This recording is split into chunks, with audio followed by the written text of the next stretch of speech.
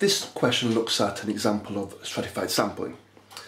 And in this school there are 300 students, all of different ages, so 41 11-year-olds, 40 12-year-olds, and so on and so forth.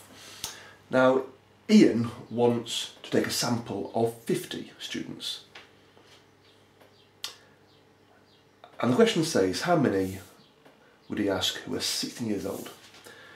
Now, the method here is to think what fraction of 300 is 50, and 50 over 300 is the fraction, and if we times this by the total number of students in that age range and work at that calculation, then we get 50 over 300, and if we then times that by the total number, then we get 11.3 recurring.